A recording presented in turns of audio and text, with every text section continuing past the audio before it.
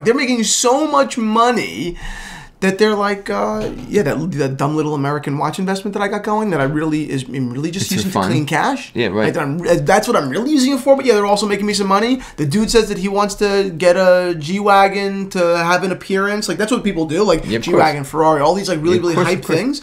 And the guy's like, well, yeah, well, he'll put it in my name. It's a company car, so I own the car. Yeah, okay, he can get the car. I don't care. He can drive it. Done.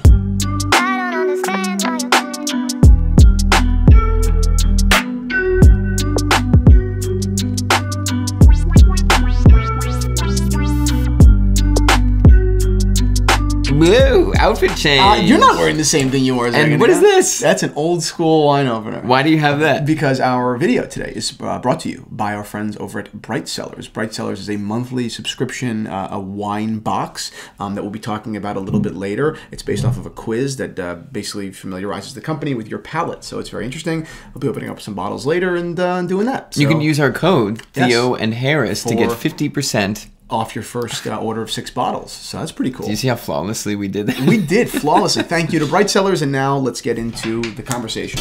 All right, well, I am Christian, the curator of the Theo and Harris Watch Up. Well, we have to do an intro. Well, you didn't say what's up? Watch Up? Oh, well, that was weird. What is up, Watch fam? I am Christian, the curator of the Theo and Harris Watch Up. I am the keeper of the status quo, apparently. Doesn't that feel weird? That felt weird. Hey, what's up? I'm Michael. You know what's funny? The moment that you realize that everyone else cares more about the tradition than the guy that has the tradition. You know what I mean? Yeah, right. Everyone's like, where's fucking Boom Watch fam? Like, it's gone. I don't know. I forgot to type it in. Anyway, once a week, maybe twice a week, sometimes Michael and I sit down, talk about watches, watch news. Michael wrote today's outline, so what are we talking about today? This is part 2 of a 2-part series. The first one is Rolex producing scarcity by not making more watches. The second one is the supply chain issue in the world. How is that affecting watches? And is that going to ruin your watch investment or make you a very rich person? Yes. That's the topic that we'll talk about at the end. Today I want to show off a quick watch, or 2 actually. One I saw on Reddit. We'll give a shout out to the Redditor. But then we'll close the episode and go home. Great. First watch, I've filmed this watch before. Yes. But this is the Loving Butterfly Automaton by Jaquet-Droz with a meteorite dial. Yes. So if you don't know about this watch, the boy is riding a butterfly, whatever. That's brilliant. The design is beautiful. Yes. The meteorite, I just tossed that in because I was like, how insane can you possibly get? But everything else is 18 karat, red gold, pink gold, whatever it may be. But there is a button on this watch that if you push it, that boy's wheel will spin and the wings of that butterfly will flap. Yes. So I figured that's probably one of my favorite watches I've shot so far. Yes. Just wanted to bring it up, not because you haven't seen it, but just because that's a very If you haven't brand. already seen it, yeah. Yeah. They look at the world in a very different way. Like they produce very few watches, they sell very few watches. Yep. But that's their business model, right? The whole idea is let's like stand for this, this. Well, it's not the way that they look at the world. It's the way that Jaquet-Droz, like the old French designer, Who made automatons and like robots and everything. exactly looked at the world. Like he loved this technology. So they are picking up the torch, right, and bringing it into modernity. So I think it's amazing. I could not see myself buying an automaton on the wrist. I'd be so scared to see that wing fall when I slapped it against the subway door. Exactly. I'm like, oh no. And it's $150,000. But it's very, very cool, and it's definitely for some people out there. And I get it. I get why. Yeah. Right? Because it's incredible, right? It's objectively it's not only it's new stunning. and interesting, but it's complex to manufacture. I mean, there's a lot going on there, so it's a cool watch. For some reason, then we'll jump off, but for some reason, the only situation I picture this watch in is an elderly like grandfather figure showing it to his grandson. Right. That is the only case I see it. Like they're at some like crazy event, like very fancy, and the grandfather like pushes it, and the grandson's just like transfixed. I could see obviously Jaquet-Droz makes a lot of watches, obviously. Yes. But I could see like that automaton business doing even better than the watch business. The same way that old men were into like trains at one point, I could see very, very wealthy old men into automatons. Not the little boy riding, not that. But, Yeah, right. I don't know exactly what it is, but a machine they could wind and then watch. Complete some weird task. Bizarrely cool. Yeah. A complete waste of money. $200,000 for nothing. Yeah. But brilliance, but kind of like a patron of the art. Yeah, right, right. This video is brought to you by Bright Cellar. I love Bright Cellar. Yeah, right. Me and my Bright Cellar go way back. I don't think that's true. Michael doesn't drink. But I, on the other hand, not only do I like to drink and socially. You also love to drive. I also Separately, of course. No, you're an idiot. My hobbies involve drinking and driving. All those are two different things. But yeah, I mean, you know, anyone that you know kind of has made a hobby out of you know alcohol, a hobby out of it, not just using it to get drunk, but making a hobby out of it, actually enjoying kind of the exploration, knows that it is quite difficult. I have been basically exploring wine for, I would say, since I was, I don't know, seriously, since I was like 16, which is kind of weird, very European family. 5 years off, of course. Yeah, exactly. But it really is very difficult. My dad's a big wine guy, and he was. I was very lucky to basically have a very knowledgeable wine guy literally in my house, you know, educate me a ton. But I do know that is not really a realistic, you know, expectation for people. It is not. And understanding what you like in wine and where to find it is extremely difficult. It's actually a little bit simpler than it seems, but on its surface, without help, it's not impossible, but it's damn near impossible.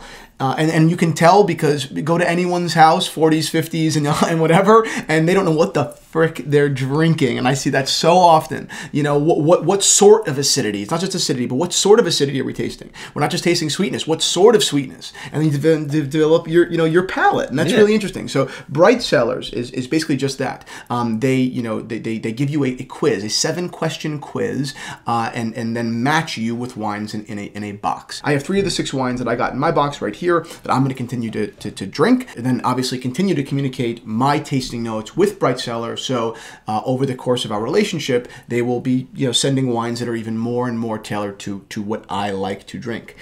So long story short, wine is not easy. But with a knowledgeable helper like Bright Cellars, you can really become much more literate in your own palate. So this is a good pairing for me because I've done this, so this is cool. I would agree. So if you want to get in on this action, you can go to Bright Cellars and use our code Theo and Harris to save 50% on your first order at checkout. Yes, you can.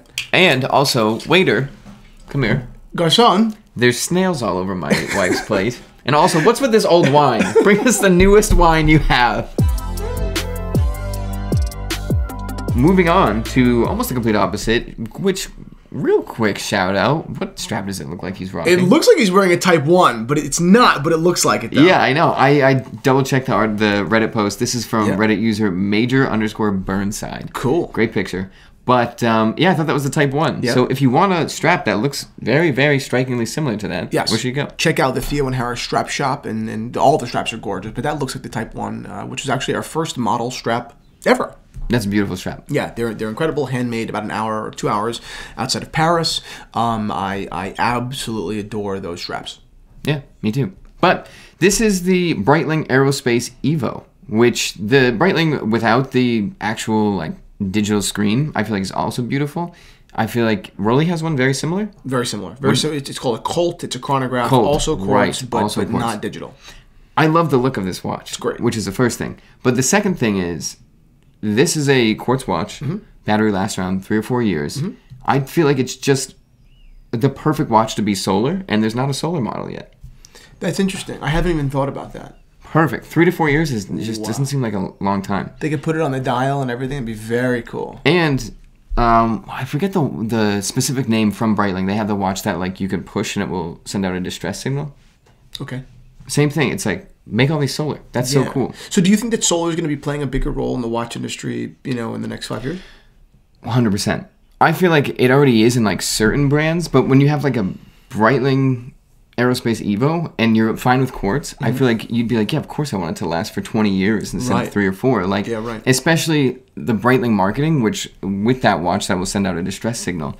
This is my last chance of surviving if it does that. Right. I don't want my battery to die. Interesting. That's actually, I agree with that completely. I think that's very smart. That's going to be cool. But I just think this watch is gorgeous. It is titanium. Yep. Oh, is it? Oh, wow, cool. I didn't even realize that. So the guy was saying it's shockingly light, as everybody says with titanium.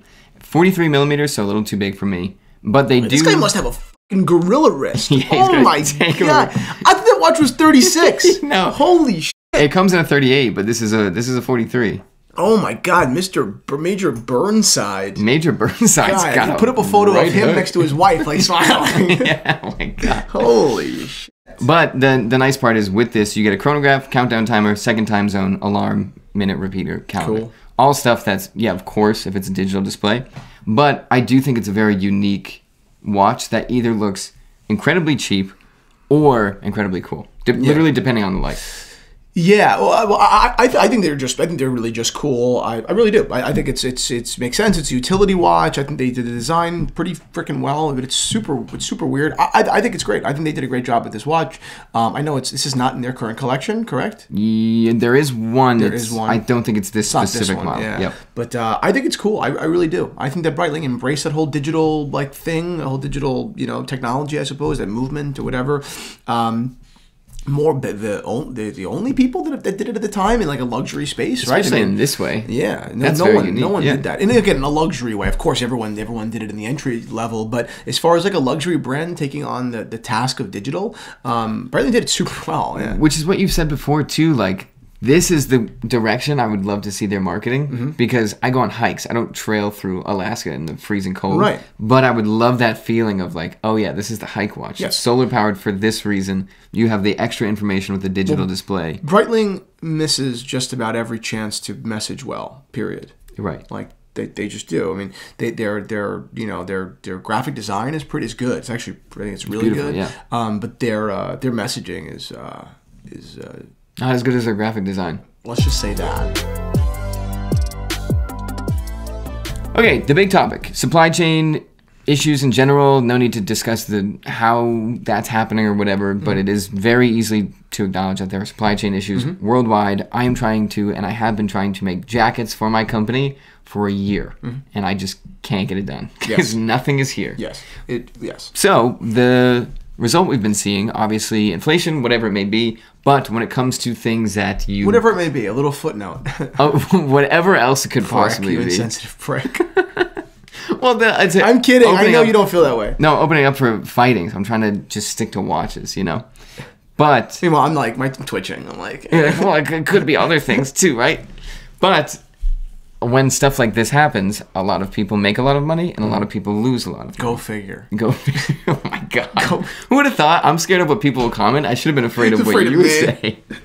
So, the big solo watch focus is, if you get a watch right now with these supply chain issues, everything is going up. Cartier Solar Beat, for example, we said it was going for like 11,000, 12,000. Yeah, I've seen them offered now in like the 5, 6 category, but I've also seen them at 12. Like, it's crazy. Yeah, there's always outliers and stuff, but even double the price for quartz solar movement is insane. So, in terms of watches, you can either do that and sell a Cartier for that much, or you can be that person that buys, they stack up on Rolexes, for example. There's a fluke with the ADs, and they get 3 date just or day dates or whatever. Right. And they're like, dude, I'm going to save these for like 3 years. They'll quadruple. Right. And I got the bag.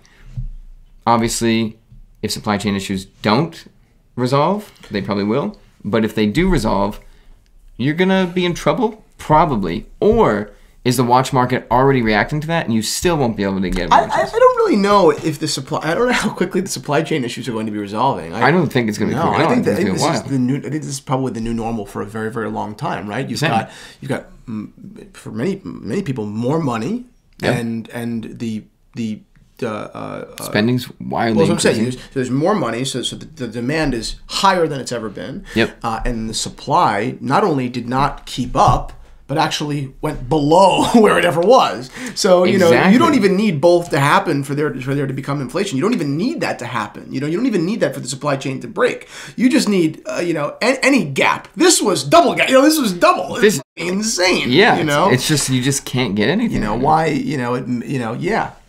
For example, we're talking about the last conversation. Say Rolex makes $1 million a year. Yeah. Rolex now literally can't make $1 million a year. Right. What happens? Rolex can make 500,000. Right. It's not like we will know. Yeah. Because they don't release that. But all of a sudden, ADs, instead of getting their 5 watches, are getting 2, are getting 1. Yeah, and small ADs are getting none. It's crazy. And you're seeing it basically in every sector, in everything. Go buy an appliance right now. You can't get one. Yeah. You know? Go buy anything. It's crazy. Yeah. You know, I think that clothes are like, you can basically get clothes now, but apart from that, you know, it's really difficult to buy Even stuff. clothes, like I said. You're in manufacturing. Manufacturing is just, I would imagine it's cooked. Yeah, like the brands I'm talking to, I'm like, because I'm not getting that many. I'm like, is it a money thing? Like, why can't this be done? And they're like, it's not possible. It's not possible. We can't. We just, like, we can make 500 of these a day. That's it. There is 15,000 in the backlog. You know what I mean? Right. They're just like, we don't have it. I'm sorry. Yeah. Isn't that nuts? It's insane. So the question really comes to, you know, what does this mean for the watch industry, right? And then, you know, kind of what happens in the next 5 years? Long term, or even further than that. You know, what happens in 10 or 15 years? And, you know, I'll start off with this. Watch prices are crazy. We know that. Yes. I am not really plugged into the world of like the crazy number Rolex selling at premiums. I don't do it. I haven't done it. I'm not interested in it. I don't read about it. I don't talk about it. You see it as a fluke in time and not an emergence of a new market. Yeah, I mean, well, there's a little bit of truth everywhere. Like I was talking to someone the other day that said, I don't think you'll ever get a discount on a Mercedes again. I don't think you'll ever get a discount on a Rolex. My friend said that because he has a Rolex and he was like, I mean, it's never going below retail. It's never going below retail, and I think you'll always have to wait a little bit. That's fine. I think those two things are very normal. Yeah. If you asked me 3 years ago if the watch industry was actually in a good place, I would have told you no, for a different reason. But no, the problem was that there was such an oversupply and a lack of demand that so much was being manufactured and ending up ultimately on the gray market. So why would I buy an Omega Speedmaster from Omega at $6,500 when I could buy it on Joma Shop at $37? You're right, right. And there are plenty of reasons why you should buy it from Omega, but to many people, they were like, yeah, fuck it, I'll take a shot. Yeah. You know, but the question is, forget about the buyer and their decision making. Why are these watches even available there? Yeah. Brand new. Right. You know, it's crazy. Yeah. So in many ways, we almost overcorrected, you know? Yeah. I don't understand the concept of getting discounts on items. I don't really get it. Right. Price it accordingly. What is this? I don't understand. The no sale philosophy, because that shows that I'm making more money than I should. Right. Type deal. It makes no sense. Like, why should I expect to go into Breitling and get 20% off or 15%? I don't understand. Right. Give me a fucking hat and send me on my way. Yeah. Like, send me on my way. You know. But slap them on the tuchus. Yeah, right. Slap them on the tuchus, and that's it, and move on. Right. Yeah. So it's better in a way, but it way overcorrected. Yeah, which is something I honestly didn't even think about. The fact that the watch world changed right before the watch consumer changed, and then shortly after that, every way of producing watches changed. Yes. And basically just crashed into each other. Exactly. So you see this as, which I agree was going to be the point, I think you're going to be fine. I don't suggest ever... Well, it depends on who you are. You're going to be fine. It doesn't apply to everyone, you know? Yeah. I think so, you know, I'm not really involved in all... And I don't buy and sell those watches. I don't. I've never bought a Rolex for retail, period. Yeah. Just haven't been able to do it. You know? It's difficult. It's amazing. It's very difficult if you haven't heard. But all the people that I know that are a vast majority of the sales of these watches, whether it be the Green Day-Date or Daytona or whatever, the vast majority of the sales that I am aware of, because I hear it and I'm in dealer groups, it's dealer to dealer, right? Mm-hmm. So I wonder if more of the clients, that are people that are actually justifying these numbers, are dealers and not end users. Because if there aren't the end users to justify this, right? What's going on? Like, right. What? Yeah, what's happening? That's curious. Right. But dealers I think are feeling very, very safe in owning this inventory because they don't feel like it's going anywhere. So a dealer can have 7 or 8 Green Day-Dates or Daytonas. 2 in the back for special friends, which is a whole issue of that topic. Right. If you feel so safe where you're hiding inventory. You're hiding inventory, etc. And in these secondhand dealers as well, like they've got 5 Green Day-Dates. Yeah. Well, why does this guy feel so comfortable? Right? And you know, what did this guy pay for these watches? Because if he paid $92, and that's the reason why I think it's worth $92, No, the price is dictated by the end user. Not the middleman. Not by the middleman, you Yeah. know, or it shouldn't be at least, or rather, that's not sustainable. It is for now, but not sustainable. So, I only know maybe a couple. I mean, small handful. I'd say 10% of the sales that I know of, and this is not research. I mean, this is totally anecdotal, but I'm being honest, right? 10% maybe go to end users. The rest are owned by dealers. So the end users that are in those watches, I think that they will end up getting fucked. They're in for that number. They'll take losses. They'll take losses at the end of the day. Most of them, but the middle guy's doing great. Right, like he's actually killing the middle guy. Yeah, the middle guy's. But ultimately, the middle guy will crash and burn too, because if he owns 10 or 20 of these watches at $90,000, and the values drop down. Let's say the watches are. Let's say your olive dated retails $43,000. Right now they're selling for like $95,000. So let's say the real value, like, which is still really high, is $58,000. Yeah. Right. So let's say it's $14,000 over, right, retail. That's pretty sustainable. Yeah. 10, 15,000. That's sustainable. But this guy's gonna take a fucking bath on the 10 watches he has. He's gonna take a $20,000 bath on. I mean, that's crazy. Or a $30,000 bath on each one. Yeah. So, and that's when I think you'll see all of it collapse. And the only thing, and I'm sorry for rambling, the only other thing is going to be how much outside money is involved. Because if there's a ton of outside money, there will be no panic selling. Yeah. Because you've got some oligarch or whoever whether he's from Colombia or Russia or wherever because really everyone that I know that has like all this like oligarch money, it's all international, Arab, whatever it may be. So they're like, them, the 3 million, 5 million. It's like, yo, because all right, like, we'll just wait it out. And then the dealer's gonna be like, yeah, we'll just wait it out. And the guy's like, cool. That's what I was gonna say. I was gonna say that's exactly the issue right now. There's probably some out there that are different from the norm.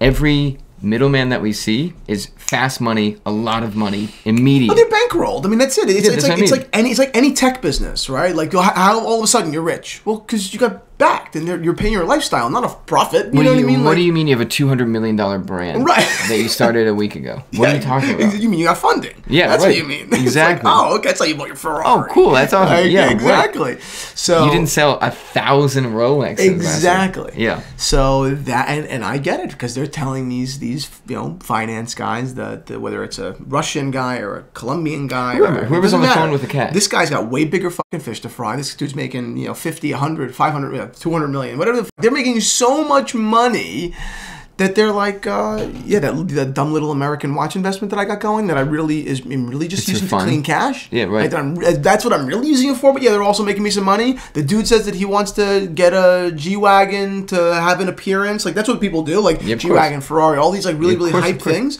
And the guy's like, well, yeah, he'll put it in my name. It's a company car, so I own the car. Yeah, okay, he can get the car. I don't care. He can drive it. Done. Sure. And it's going to sell more watches? Yeah, sure. It's going to clean more money? Done. Cool. Yeah. Whatever. Everyone watched Ozark, and now everyone's Marty Bird now. It's like unbelievable. CEO. Whatever happened to just making money like us? Like, whatever happened to just like, I don't know, you buy something, whether you buy something or produce something and you sell it for more than you paid for. Whatever happened to Making money is not convincing someone else that you will be making money. Yeah, exactly. Do you know what I mean? Exactly. It's amazing. It's bizarre, really. It's concerning. Anyways, that's about it. Watch World is looking fantastic as always. That being said, I literally as far as safe and there are plenty of safe investments in vintage and even in modern. Like there's plenty of safe. Like I put a ton of money into vintage watches that I'm not hoarding. I know they're going to go up. They're not going to go up because I'm creating scarcity. They're going to go up because people are going to look and realize that wow, $1,500 is too little for that. I would pay $2,000. And that's what I was gonna say. They're not going up 400% a year. Right. That's it. They're climbing steadily, and they're beautiful. And let's say vintage Omega, blah blah blah blah. Vintage 34mm Rolex watches are great. They're not going anywhere. Everywhere they're not going anywhere but up, and they're going up slowly and safely. This conversation is focused on watches being produced right now. Yes, generally speaking, watches are at the moment, and I think for the long term, watches are a fantastic investment. And even over retail, some of them are fantastic investments. Yep. But I think the stupid money ones, a lot of them are terrible, terrible investments. A lot of them. Again, we'd have to go reference by reference to really based on rarity and all that stuff. But yeah, I think that a lot of it is all fake. You know what's real? That ass. Oh, he's right. What did he say? What?